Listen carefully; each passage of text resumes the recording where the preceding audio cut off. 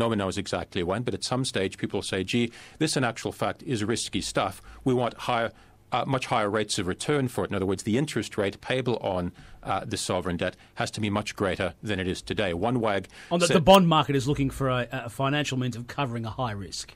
The point will come, says the BIS, and it seems to me they're quite right, is that people in bond markets will suddenly say, goodness me, this stuff is much riskier than we thought.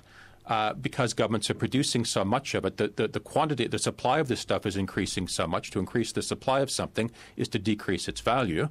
To decrease its value means we're going to take a loss on this. How to cover ourselves with the risk? Well, the interest payments it makes have to be much higher than they are at the moment. One WAG says, look, traditionally, one regards Treasury securities in the United States as risk-free yields. In actual fact, they're becoming yield-free risks. That's to say, what we're being paid for this stuff is so minuscule relative to the actual risk that it really bears or will begin to bear in subsequent years that we just have to be properly paid for that risk.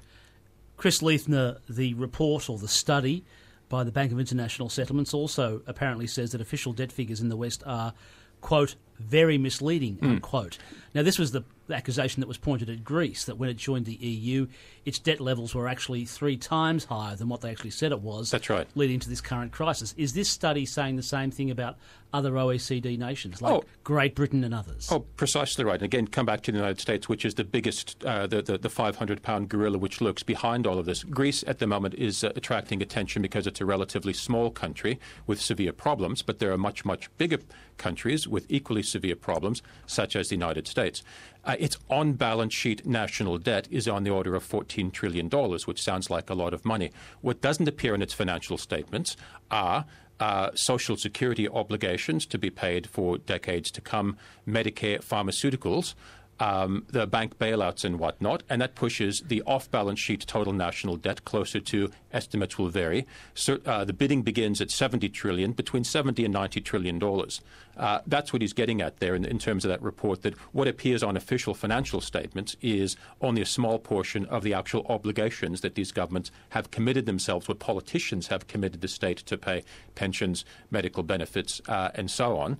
And as those costs become much more apparent, the Obama so-called health care plan, which was passed, last week or a fortnight or so ago, each time a mammoth bill like that is passed, the proponents say, oh, yes, but this is going to help to decrease the debt. They've been saying that since the 1930s. At no time has it been true.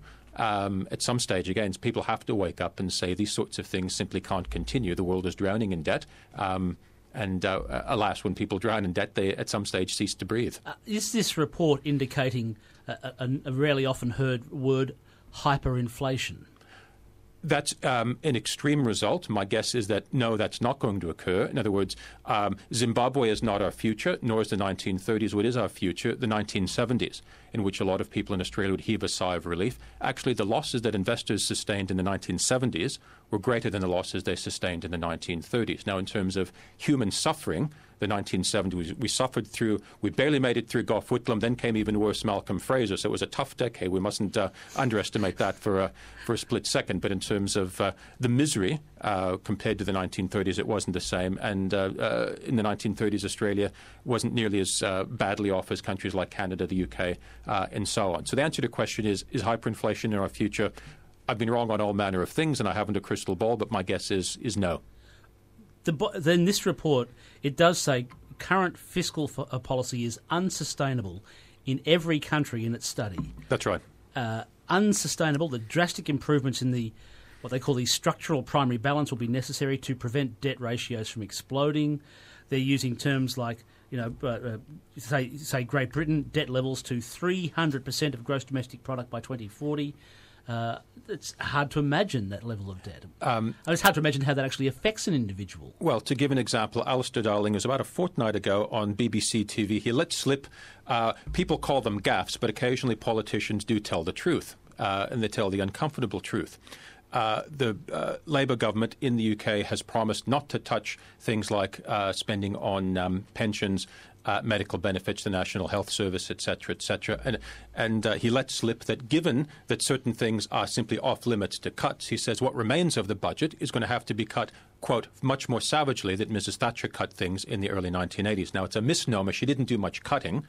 She decreased the rate of increase of government expenditure. In other words, that's a deceleration rather than an actual cut of the budget. She trimmed a bit of middle-class welfare, not much else. But the point I'm getting at is that the social memory that people like Margaret Thatcher cut things really isn't true. The point you've just made is that simply for the UK to get back to the pickle in which it found itself pre-2007 would entail cuts that have never occurred at any time in British history. So again, we're back to that point that I raised about Kenneth Kotlikoff and the Fed to say, well, you can't cut this because that's politically impossible. You can't cut that. You can't cut the other. And yet, what we're looking at here, well, I'll put it in private sector terms, that if the same sorts of obligations that exist in this country on company directors were applied to politicians, here's a fanciful thought, here's something that puts a warm glow in my heart, they'd all be basically imprisoned for trading whilst insolvent. That there's such a gulf between the rules which apply to each that perhaps one solution to our problem is that, well, whatever the rules are going to be, let's put politicians under the same sorts of rules that apply to the rest of us. Two questions from listeners. My guest, by the way, is Chris Leithner from the investment group Leithner and Associates. It's 3 to 8 on the east coast, 3 to 6 on the west coast. Are interest rates here in Australia going up quickly so that the government or the Reserve Bank has room to drop them again if they really just sort of try and work the levers? In other words, if inflation is up and down, if we're actually entering a really quite a rocky period? The short answer is I don't know. My guess is that that's a possibility. Low interest rates are poison. Low interest rate, an interest rate is a price. It's a type of price. Prices emit signals. If governments intervene such that prices emit false signals, that confuses people and causes them to make mistakes. So that we have in this country a gargantuan coalition of inflation, which demands why, because their livelihood depends upon it, artificially low rates of interest, high property prices, high prices for stocks and bonds, and so on.